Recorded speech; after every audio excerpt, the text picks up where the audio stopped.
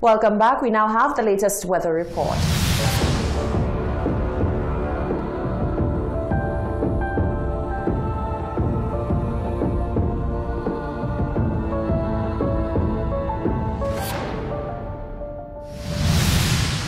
The present weather at the Hewanorra Airport is fair. The present weather at the George F. L. Charles Airport is partly cloudy. The present temperature at the Hewanorra Airport is 31 degrees Celsius or 88 degrees Fahrenheit.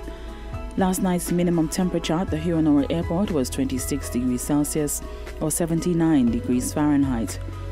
The wind at the Hewanorra Airport is blowing from the east-northeast at 20 miles per hour or 31 kilometers per hour.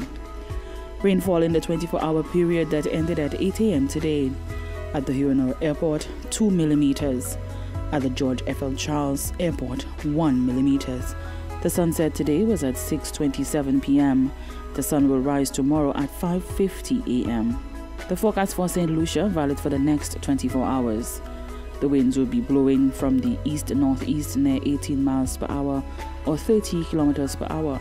The weather: fair to partly cloudy and hazy with a few showers at first, becoming generally cloudy with scattered showers and a chance of isolated thunderstorms from tonight.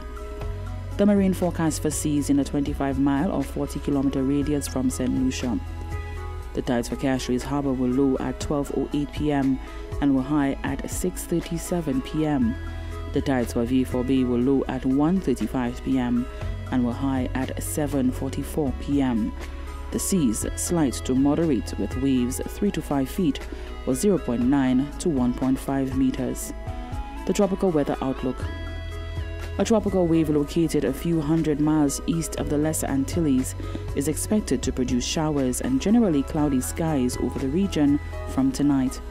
A second tropical wave located over the central tropical Atlantic is moving westward near 17 miles per hour or 28 kilometers per hour and is expected to reach the Lesser Antilles by late Saturday. There is a chance of further development of this system over the next few days. Interests in the Lesser Antilles should continue to monitor the progress of this system.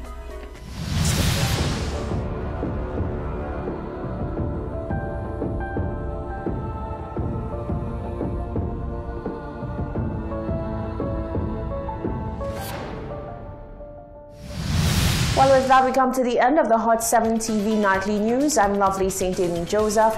On behalf of the entire team, thank you for joining us and good night. Stay tuned, Sports Classics and our special feature are coming up next.